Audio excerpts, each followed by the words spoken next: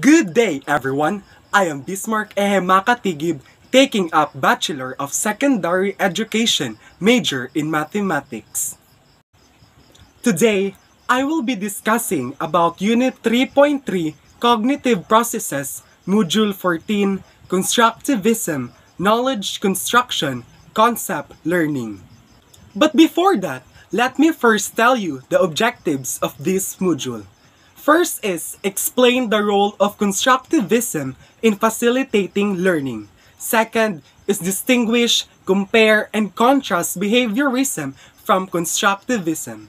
Third is discuss cognitivism theory. And lastly, explain the role of a teacher in constructivism theory in facilitating learning. What is constructivism? Constructivism is a theory on how humans generate knowledge and meaning from an interaction between their experiences and their ideas. It is also based on observation and scientific study about how people learn.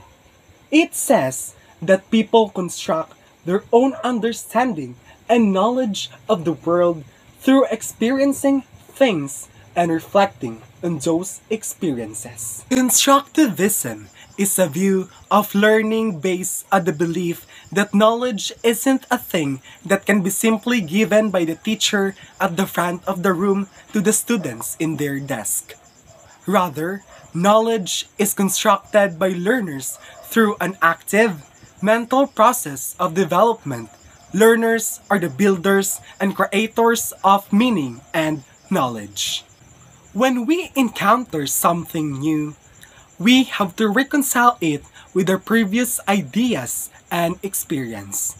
Maybe changing what we believe, or maybe discarding the new information as irrelevant.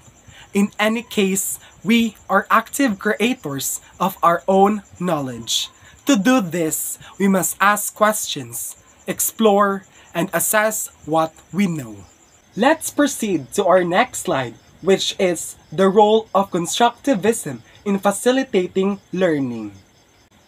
The constructivism learning theory argues that people produce knowledge and form meaning based upon their experiences. Instead of giving a lecture, the teachers in this theory function as facilitators whose role is to aid the students when it comes to their own understanding. Constructivism is an important learning theory that educators use to help their students learn. Basically, learners use their previous knowledge as a foundation and build on it with new things that they learn. So everyone's individual experiences make their learning unique to them. Constructivism is crucial to understand as an educator because it influences the way all of your students learn. Teachers and instructors that understand the constructivist learning theory understand that their students bring their own unique experiences to the classroom every day. Their background and previous knowledge impacts how they are able to learn. Example, an elementary school teacher presents a class problem to measure the length of the Mayflower. Rather than starting the problem by introducing the ruler, the teacher allows students to reflect and to construct their own methods of measurement. Differences and similarities of behaviorism and constructivism. The key difference between these two approaches is that behaviorism is centered around transmission of knowledge from the instructor to the student, passive student, and a top-down or instructor-centered approach, whereas constructivism is focused on the construction of knowledge by the student, active student, and a bottom-up or student-centered approach.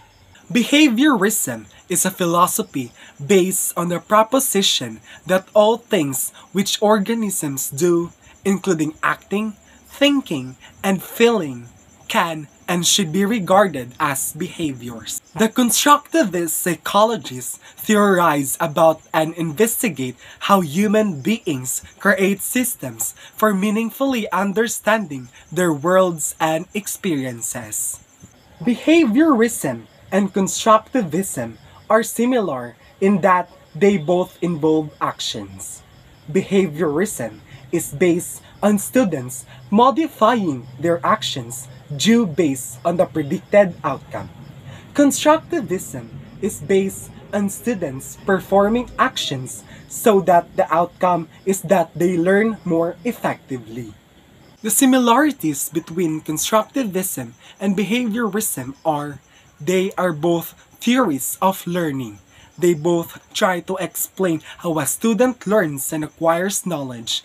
They both try to define the role of a learner in an educational system, and they both try to explain the manner in which this structuring, presentation, and implementation of learning materials are executed.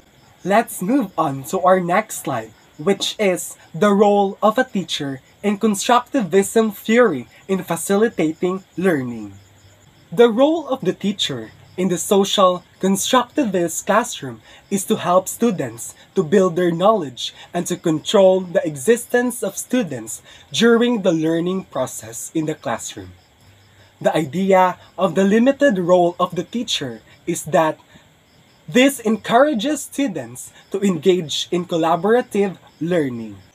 A productive constructivist classroom, then, consists of learner-centered active instruction. In such a classroom, the teacher provides students with experiences that allow them to hypothesize, predict, manipulate objects, pose questions, research, investigate, imagine, and invent. The teacher's role is to facilitate this process. A constructivist teacher is able to flexibly and creatively incorporate ongoing experiences in the classroom into the negotiation and construction of lessons with small groups and individuals. The environment is democratic. The activities are interactive and student-centered, and the students are empowered by a teacher who operates as a facilitator or consultant.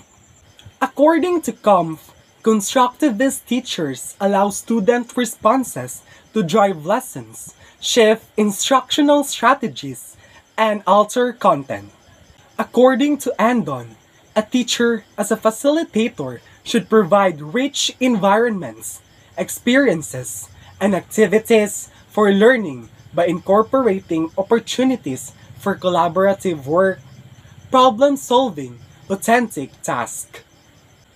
And now, let us proceed to Cognitivism Theory. Cognitivism is the study in psychology that focuses on mental processes, including how people perceive, think, remember, learn, solve problems, and direct their attention to one stimulus rather than another. It also involves the study of mental events rather than actual behaviors. These mental events are concerned with acquiring, processing, storing, and retrieving information. Cognitivism is the study of cognition that emphasizes the role of mental structure or organization. Cognitivism is a learning theory according to which mental processes mediate learning, and learning entails the construction or reshaping of mental schemata. Cognitivists believe that knowledge resides in complex memory structures in the human mind called schemata, and learning is a process of changing these structures. Cognitive processes combine the acquisition of knowledge and skills with the ability to apply information to new situations. For example, when a student learns about addition and subtraction, he is able to transfer that knowledge when he uses it to create a budget to help him save money for a new video game. The learner's mental structure refers to the organized totality of an individual's knowledge, also called cognitive structure. The mental structure is a concept that includes not only the learner's previous related knowledge, but also the strategies that the learner might bring to bear on the current situation. In this view, the individual's pre-existing network of concepts, strategies, and understanding makes experience meaningful.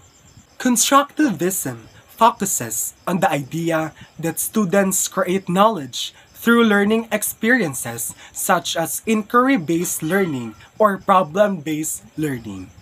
Behaviorism is centered on the idea that students learn through reactions to their behavior or by observing the behavior of others.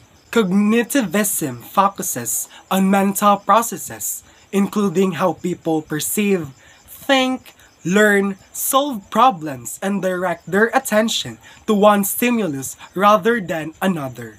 The role of the teacher in the social constructivist classroom is to help students to build their knowledge and to control the existence of students during the learning process in the classroom. That ends my report. I hope you have learned something.